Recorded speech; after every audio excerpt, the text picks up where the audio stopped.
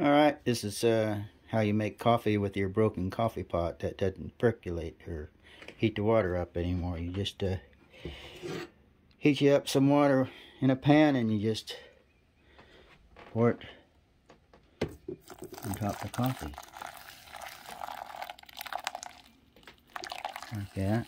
Of course you have to let it drain. Works not too bad. And that's how you do it right here. And you don't have to buy another coffee pot or throw it away. I mean, of course, if you did buy another one, it'd probably tear up again and you'd be back to where you started. Had to buy another one, you know. So, alright. I guess kind of get the idea of how it works there. So, hopefully that helps you on your broken coffee pot.